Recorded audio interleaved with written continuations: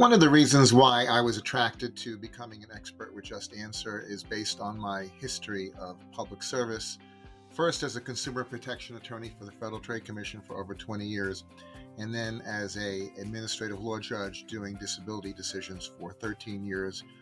So by being in public service for all that time, I have gotten into the habit of dealing with consumers, protecting them, understanding them, hearing what they need.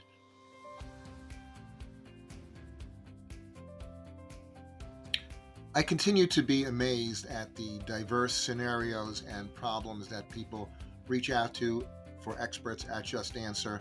These include consumer protection issues, Social Security issues, issues about contract law, warranties, debit cards, credit cards, and I find that I'm able to give guidance and learning skills where people can help solve their own problems with the guidance that I've given them.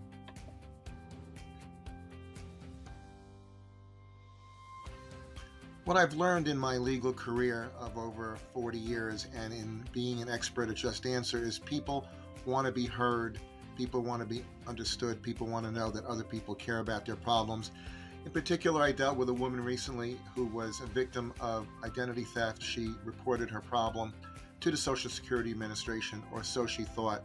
I gave her guidance on solving her identity theft issues and about what she could do to help prevent herself from becoming a victim, and again in the future, how to protect her identity, how to protect her credit card information.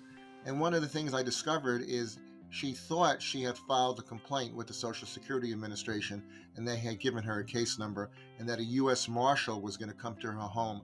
I was quite concerned about that. I told her to call the police and file a police report because I was worried about her safety, and she did that, and I was very happy for that positive outcome.